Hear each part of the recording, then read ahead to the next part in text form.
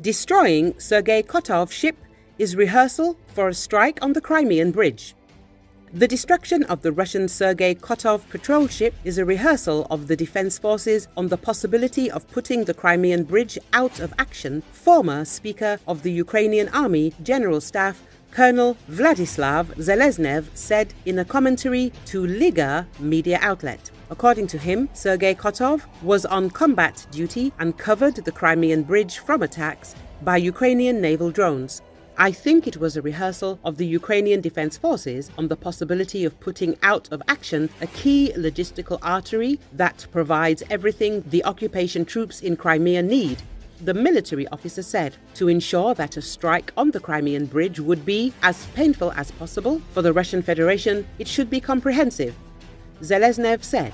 He explained that such a strike requires German Taurus long-range missiles to destroy the structures that support the bridge. In addition to them, US long-range ATACMS missiles are needed to destroy the canvas of the bridge, as well as kamikaze drones, which will help destroy the foundation of the structure, the former General Staff Speaker summarized. Recently leaked audio obtained by Russian spies and later broadcast by the Russian state-controlled news network RT shows that top German officials were discussing plans to possibly send Ukraine long-range missiles that can take out the key Crimean Bridge. Senior German officials confirmed the authenticity of the audio to the Wall Street Journal. A spokesperson for the German Ministry of Defense told Business Insider in an email that a conversation in the Air Force sector had been intercepted but could not comment about the content of the communications that were apparently intercepted. The spokesperson added that the counterintelligence service is conducting an investigation into the leak and that they could not say if any changes were made to the recording or transcript that is being shared on social media. The missiles have been one of Ukraine's key asks to Germany. The Taurus has a long range of about 500 kilometers.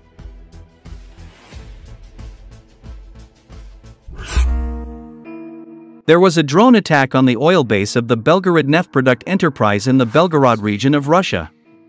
This was reported by Russian telegram channels. As a result of the impact, explosion, and fire occurred in 3 reservoirs. It is said that the Ukrainian drone attacked in the morning, and there were no casualties as a result of the incident. The drone is said to have entered the Belgorod region of Ukraine's Sumy region. The governor of the Belgorod region confirmed that the attack took place and said that an investigation is being conducted into the incident. Firefighters were involved in the area. It should be noted that there was a drone attack on the base on February 15. However, the oil base was not seriously damaged at that time.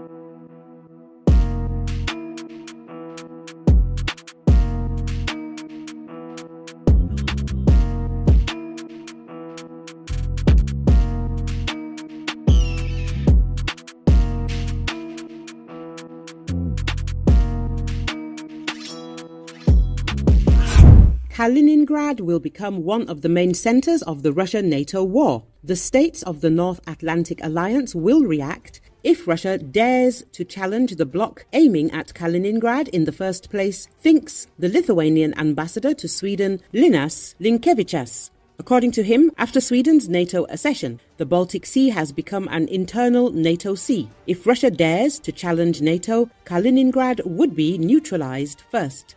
Russia's previous false accusations that it is surrounded by NATO are now becoming a reality, Linkevičius emphasized. At the same time, the diplomat did not specify what exactly he meant by the word neutralized. Sweden actively pursued membership to ensure a collective defense strategy, following in the footsteps of Finland, which joined NATO in April last year. Nevertheless, analysts have warned that Sweden, once a non-aligned Nordic country, may now face increased risks of being drawn into conflicts. Sweden's NATO membership means the abandonment of its historical policy of non-alignment and neutrality. Analysts argue that NATO's continued enlargement will reshape European security dynamics and potentially strain Russia's geopolitical position. Nicholas Locker and Heli Hortela from the Center for the New American Security expressed concerns that Moscow may perceive NATO's expansion as a threat, leading to short and long-term challenges. Russian Defense Ministry publications warn of the security implications of NATO troops and equipment on Finnish and Swedish territory. Locker and Hortela highlighted that Russia's border with NATO will extend from the Arctic Ocean to the Baltic Sea, which will permanently alter the European security architecture and erode Russia's geopolitical position.